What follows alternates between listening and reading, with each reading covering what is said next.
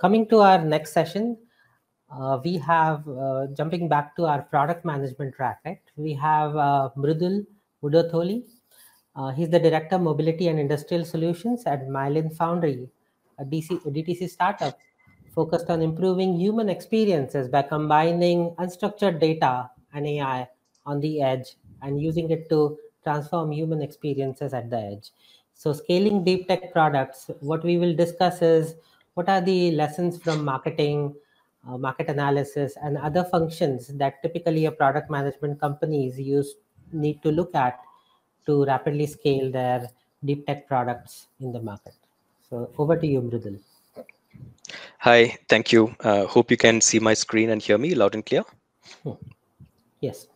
Thanks, Amol. So thank you very much. I'm honored to be here, sharing my journey and experiences in the world of deep tech products. And thank you for the warm introduction. So as we delve into the world of deep tech products, I want to take you through a journey, my journey through the highs and lows, the challenges, triumphs, and some of the lessons that I've learned along the way. So, firstly, before I get started, let me share a concept that has been the guiding star. And I heard a lot of this while I was backstage at this session, that a successful product journey starts with an idea and is driven and steered by the purpose. So, it's the idea, the vision, and all the nice technical stuff that initiates the journey. But one thing that I would like to draw attention to is that it's important to remember that while we are driven by the idea, we are governed by the value proposition. So, this is one thing most often overlooked and overshadowed in the excitement of deep tech products because the product itself is that so exciting to build and deploy and so on. So, deep tech products is not just about innovation, it's also about making that innovation useful, sustainable, and relevant.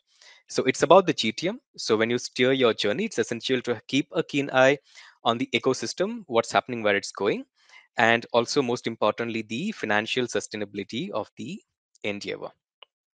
So, now the world of deep tech is a vast ocean. There are many topics, and I have had the privilege of riding a few waves, the IoT, I 4.0, and the AI, Edge AI, etc., etc. So each of these waves, they come with its own set of unique challenges and opportunities. But I should emphasize here that AI is not really a wave. AI is a new dimension. In most cases, about doing something new, more efficiently, and from a market perspective and from a company perspective, it's interesting to note that it impacts both the bottom line and the top line simultaneously.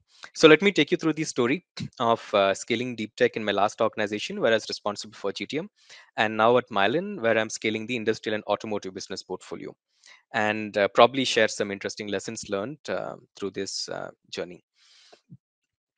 So, our journey begins in the United Kingdom, where we were working with one of the largest retail chains in the nation. Uh, these guys, the retail folks, are masters of retail operations. But the realm of energy management and AI was alien to them. And the product that we were taking to market there was an edge AI energy monitoring solution called Phantom. They knew the importance, the retail folks, they knew the importance of energy efficiency. They had strong ESG initiatives going on, but simply were fumbling when it came to harnessing the power of technology and looking at how it can impact their bottom lines.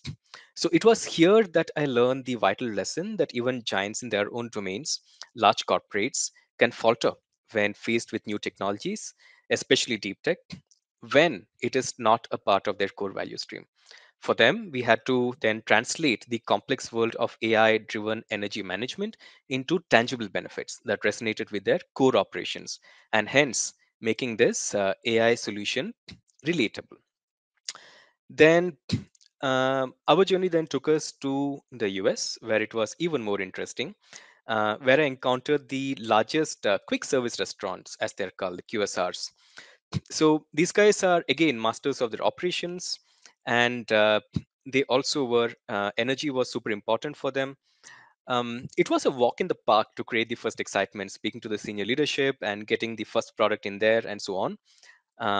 The edge AI deep tech product that worked non-intrusively, did magical things for improving the energy efficiency, uptime, and so on. So while we did a pilot store, the buy-in simply did not get through as expected. So energy management as a product with AI simply did not make the cut at the CXO table. It was just another good to have solution. We then worked closer with the operations team and packaged this by closely coupling this into the restaurant's core operations. Now, the difference was that we were hitting the top line by providing predictive maintenance insights, ensuring the uptime of their operations, and also acting as a quantity reporting tech, replacing their manual reporting practices with the edge AI technologies. So, you see, now what happened was that the buying center shifted. This product was affecting the core value stream. It was impacting the core value stream. And there was suddenly a strong interest in the organization. And unlike in the past, the decision makers, yeah, are now well defined and their metrics were defined too. And they simplified the buying decision. Taking this story on to one of Asia's largest banks, where we had one of our largest edge AI deployments. These guys, they knew the trade inside out. And within the bank, we had a very strong sustainability ambassador who wanted the bank to benefit from deep tech. Now, here our journey was about, uh, you know, more of education and guidance. So we had to walk alongside them, hand in hand, explaining the intricacies of AI, intricacies of how the solution works, and demonstrating how it could enhance their operations. So, this chapter underscores the significance of a mentorship role in deep tech landscape that is often overlooked, and the need to upskill the interface organization, which is ultimately going to use deep tech. Deep tech, of course, is interesting. It has a lot of potential, but to unlock the potential and to unleash it into the core value streams to ultimately impact the top line, bottom line, you need that interface organization to function and use the product more. So, further in our quest to scale the products, we discover the importance of financing models as well, because some of these products don't come cheap, especially in the UK. Some of these deployments were highly capital intensive. We were looking at hundreds of stores throughout the European continent. So, especially while scaling large geographies, it's important to look at various interesting ways to fund. So, innovation in funding is also important to look at. And here we were prospectively funded by a green energy fund. So, this was a game changer. And we realized that creativity and financing in deep tech is also as critical as innovation in the product. I'm sure a lot of the startup founders would agree there as well. Now, moving on to my journey here at Myelin, uh, we are pioneers in creating deep tech products that run on the edge. In the automotive business vertical, we had done sufficient work on creating products for driver monitoring and other HI solutions that work in a car. However, the end applications were typically in very expensive cars.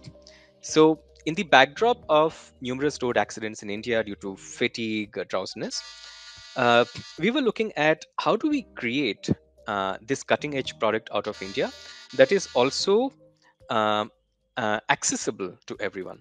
And we said, okay, fine. So if we need to deploy it across the value stream here in India, we have to put this on a device which most people possessed, and that's a cell phone.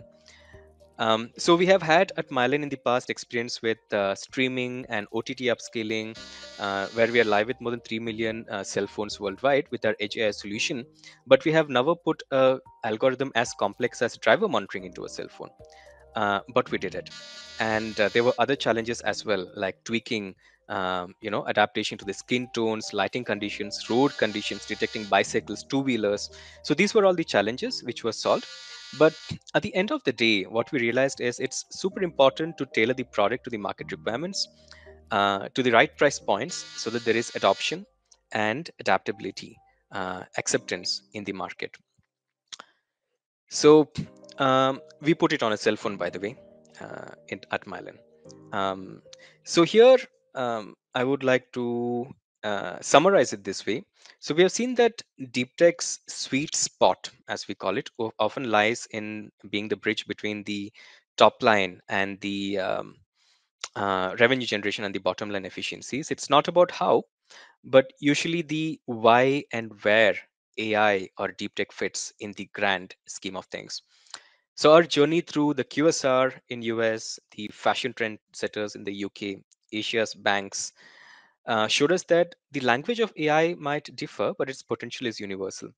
And it's super important to educate, guide, and create that ecosystem, including the right influencers, and create hyperlocal solutions. So at Myelin, our journey in productizing, packaging this deep tech, especially our driver monitoring solution, Mickey, and the surface inspection solutions, etc., are examples of this adaptability to local conditions. And as we look forward, we see AI as the catalyst for creating that user experience. And hopefully, with every deep tech innovation, we redefine the boundaries of possibility. And wishing all of you product managers, founders, all the very best in your journeys. Thank you. Yeah. So thanks a lot, Mrudul. That was very interesting to understand how the different market research and market requirements and how we can fit them exactly, right? Like to before we launch the solution, something which is very important for a product management manager or a marketing teams to understand the go-to-market aspects of things. So thanks a lot, Mrudul, for that Thank you. engaging discussion.